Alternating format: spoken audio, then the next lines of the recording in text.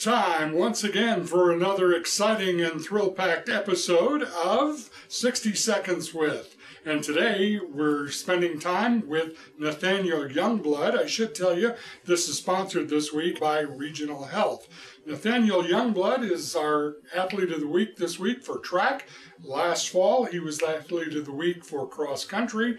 He's a big-time runner, and you went for a run this morning, I heard. Yeah. All right. Well, we have our list of questions. We have 60 seconds on the clock, and the question we need to ask first is, are you ready? Yes, sir. All right, here we go.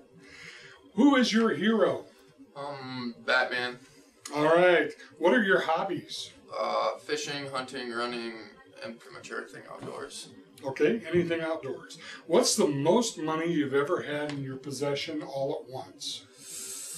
Probably like $1,500. Not bad. If you could have a superpower, what would it be? Probably the teleport. Less traveling. That would be nice, yes. Do you collect anything?